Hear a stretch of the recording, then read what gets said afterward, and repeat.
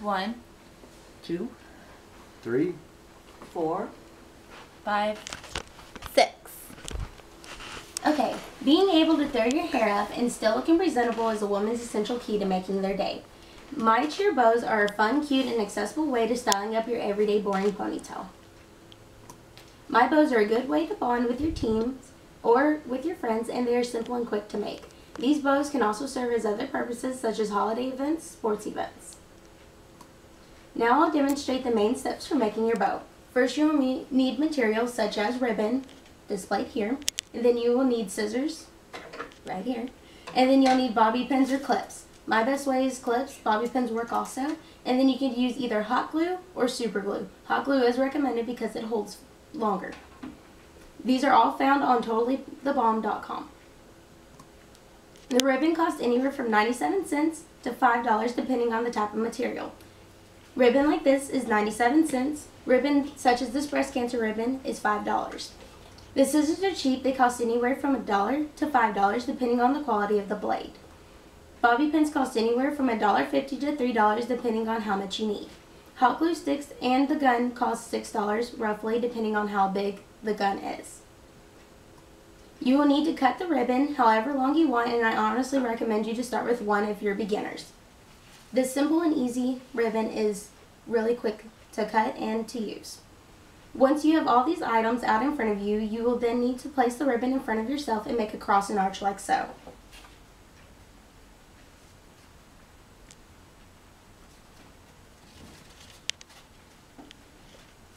Here's your cross and here's your arch. It should look like the breast cancer ribbon. Once you cross the ends of the ribbon once you cross the ribbon, you need to place the arch on the back side of the X and pinch the outsides and inside of the cross, like this. The pinch should look like this. Afterwards, you'll need to add a second piece of ribbon. I recommend white. Make sure it is little, that way you can put it all together and hot glue it better. You will then put the hot glue dab on the back of the ribbon, like so. You put the little piece of ribbon on back. It doesn't matter which way it goes. And then you will wrap it around the ribbon. Make sure you wrap it around anywhere from 2 times to 3 times, that way it holds properly.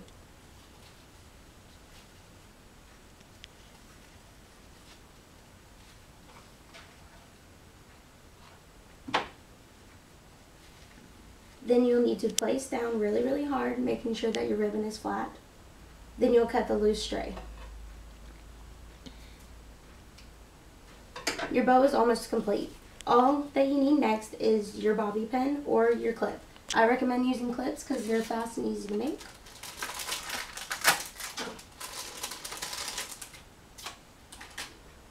These specific ones, you have to hot glue them because it is metal and it will hold longer. You want to make sure you have a thin line, that way you don't burn yourself also. Safety tip number 1. Alright, and then after you look at your bow, if it doesn't look complete without the little frills in the hanging pieces, then you can go ahead and cut them off to where it points.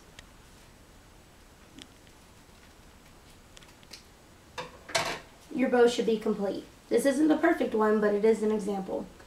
There should be an opening on the back, that way you can put it in and put it in your hair, like so. Or I won't go through it, I have one in my hair. I discovered all these methods on southernplate.com. Now please remember that your bow is as unique as your creativity. You should be able to put in your hair and look awesome. Also, these items are cheap and affordable, ranging in bulk from $10 to $30. This is a simple and quick process to making your hair look like a rock star. The end. Now it's time for the questioning and answering. How do you decide the design and the color of the bow? Okay, well, whenever I use the blue and the white, you pretty much match the secondary with the primary, and it'll go very well. All these colors, you can use these two, and it'll make it look simple and easy and really cute. It's pink and white, so it'll mix together. Usually use your primary and secondary colors to blend it together. Like you'd use orange and yellow, or you'd use red and white. It's something to make it look pretty. Thank you. You're welcome. How long have you been making bows? I've been making bows for a while, but I just started really getting into it 3 weeks ago.